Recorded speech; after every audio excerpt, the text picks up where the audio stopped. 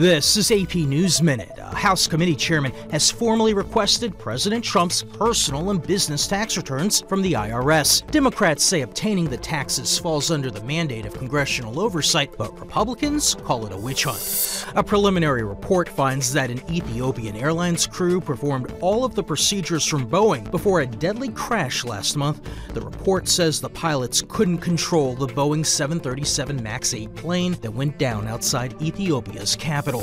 Immigration authorities have raided a tech repair company near Dallas and arrested 280 people. ICE officials say the company knowingly hired people not authorized to work in the United States. And officials in southeastern Maryland say a fire has killed 2 people and caused 4 townhouses to collapse. 8 firefighters were treated for burns and heat exhaustion. Matt Small, The Associated Press, with AP News Minute.